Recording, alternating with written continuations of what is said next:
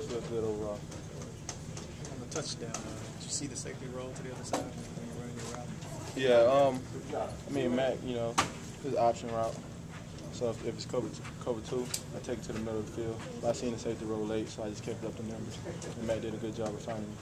Steven, getting knocked out early, did you feel you needed to step up and get this offense going?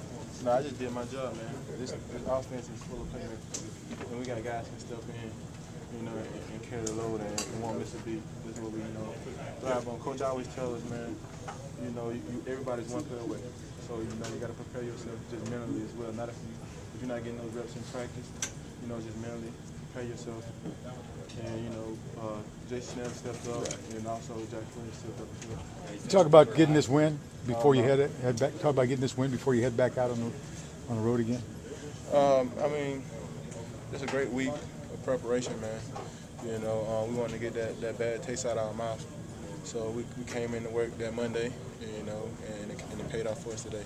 On the last touchdown drive, you had that big third down conversion. It almost looked like an improvised type deal with Matt there. Talk about that. I mean, they played a good defense on the call we had, you know. But you know, man, Matt kept the play the last scramble around a little bit, and he found me late, you know.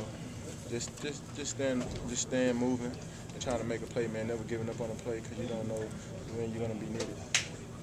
Matt seems especially sharp today, no interceptions, and you guys didn't have much of a running game, so he really had to carry the load. I mean, it pays off, man. From, like I said, week of practice, you know, we had a great week, man. You know, Matt, he's continuing to get better. I mean, Matt's a great quarterback, and for the Atlanta Falcons, he's a great leader as well. So, like, I mean, we know what it takes, man, and we try to go in every day and just try to keep getting better. Remember the last game you had so many targets, I mean, they were coming at you constantly. Well, I really didn't know, man. It's like, honestly, I was just trying to do my job. You know, I know the other guys, the other 10 guys on the field with me, is, you know, count on me to make those plays. So when the ball came, you know, I just tried my best to make plays.